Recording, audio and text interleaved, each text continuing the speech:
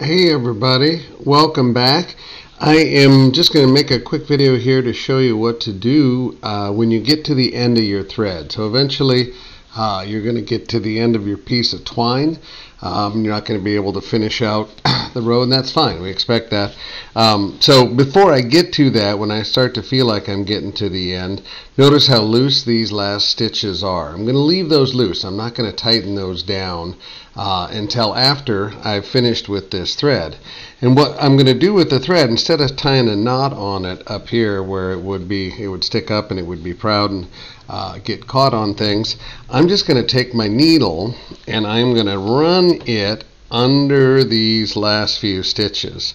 And there's a seam there, so it's not too hard. I don't want to go through any of my twine. But now, as I pull this through, I am tucking a section of my thread back under there. So that's what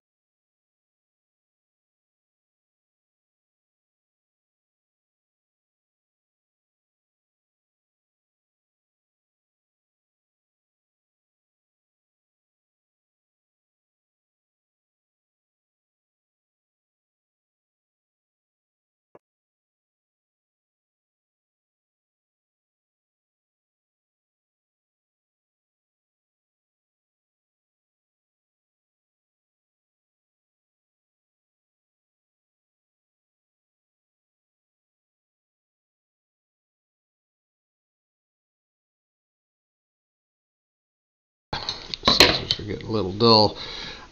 So there you go. That's how you end that one. If I'm starting a new one of the things that, again, I don't necessarily want to have a knot on there, I can kind of do the same thing with my first few stitches as I pull through here. Rather than having a knot on the end, if I leave a tail like this and then sew over that with